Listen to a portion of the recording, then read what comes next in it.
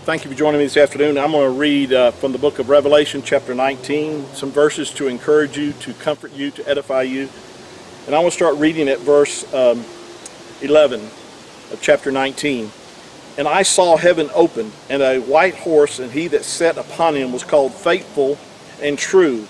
And in righteousness he doth judge and make war.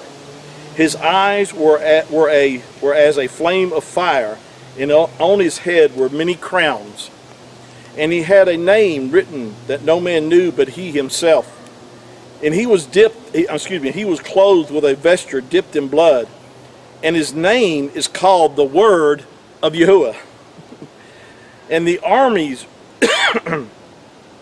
which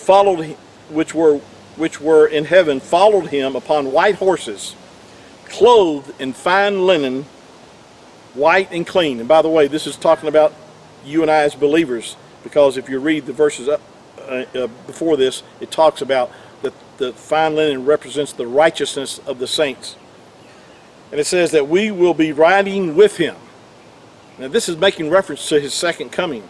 So we have to already be there in order for us to come back to the earth.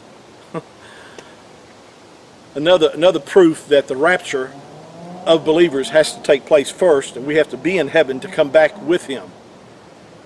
And the armies which followed him in heaven followed him upon white horses, clothed in fine linen, white and clean. And out of his mouth goes a sharp sword, that with it he should smite the nations, and he should rule them with the rod of iron, and he treadeth upon the winepress of the fierceness and the wrath of Almighty Yahuwah. And on his and he hath on his vesture and on his thigh a name written, King of Kings and Lord of Lords.